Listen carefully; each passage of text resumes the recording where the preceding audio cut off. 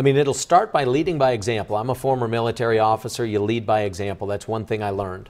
And it'll start by having a staff that's 20% smaller than that of the current governor's administration, at a minimum.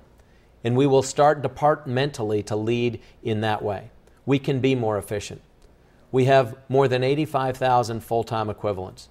And some quibble with that number, but I'm telling you, you look across the board at the FTEs for state employees, it's too large. We can't afford the size and scope of government. So what we'll do is we'll actually have a hiring freeze. I'm not looking to eliminate positions. In fact, nowhere have I ever called for that.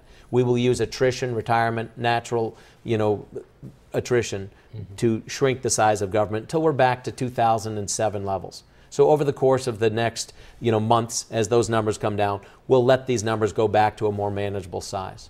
Other than health and safety related positions, I'm not looking to replace any of the people that retire. We can operate on a leaner government.